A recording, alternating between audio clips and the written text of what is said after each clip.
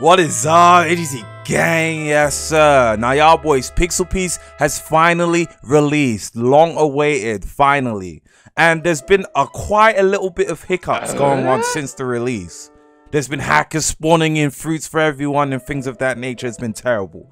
But I'm here today to give you guys 28 things you probably didn't know about Pixel Piece that you need to know about Pixel Piece. Let's get straight into this one because it's a lot. Each island has two poses. The pose for the island that you are on and the pose for the next island you need to go to. Every island has a parrot that can be used to set the spawn for that island.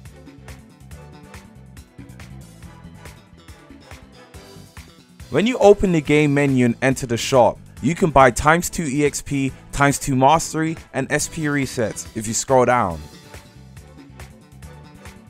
To equip items, make sure that the item you want is on the left hand side of the bag.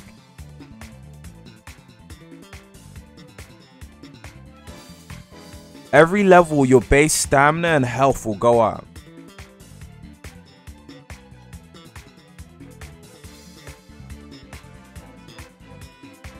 You spawn in the game with a random race.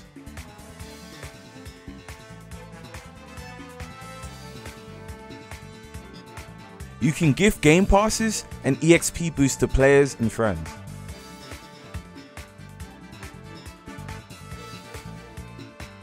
Talk to the sailor man by the docks of every island to spawn your boat in, but it needs to be equipped. Shops at different islands have different items, swords, boats, etc. So be sure to check for them. Every boss after the spawn island drops weapons that have skills.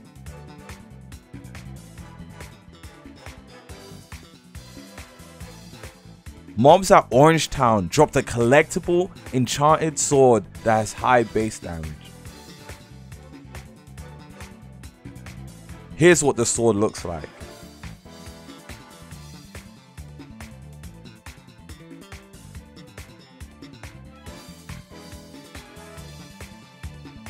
Fruit spawns show the exact location of the fruit until it gets picked up, so you're gonna know if someone has stolen your fruit. Mobs have a chance to drop different items and accessories when you defeat them.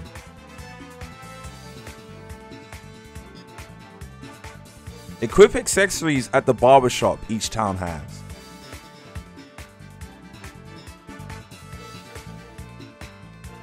Each town has a barbershop, except for the spawn island, and you can customize your character there.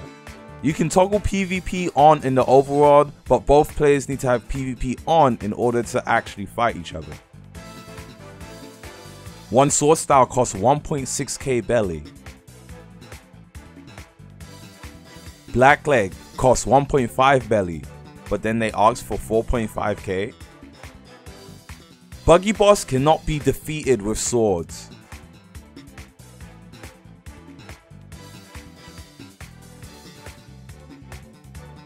Hockey costs 5k belly.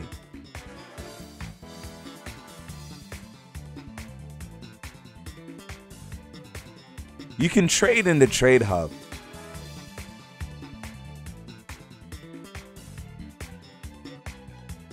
You are able to PvP within the hub world too.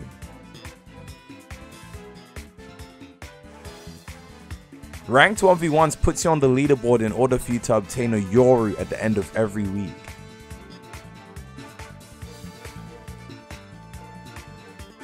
You can't get Yoru this week, and that's only because the game just came out. So if you're grinding rank right now, there's kind of no point. Yoru will have its own sword style / skill set in the future, so make sure you try get one.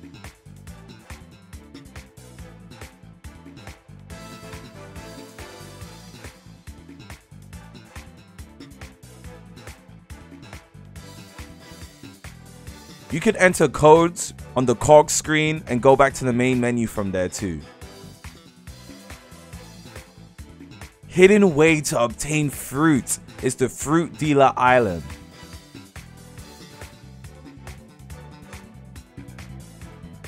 On the fruit dealer island, you are able to buy fruits with in-game money and Robux. So make sure you go there prepared. Cost. It's not as much, obviously. Cry, okay.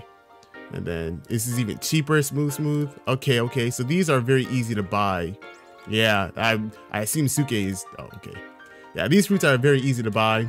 And yeah, that's how you get devil fruits. By the way, you can also get devil fruits from finding them under trees. They spawn in a private server. Thank you for tuning in, guys. If you made it to the end, be sure to hit the like button, hit the subscribe button if you're new. I appreciate everyone that made it to the end of this video. I will be streaming shortly, so make sure you have the post notification on so you know when I start streaming. We're going to be grinding some more pixel piece. We have a lot to do this stream, so please make sure you tune in because we're going crazy again.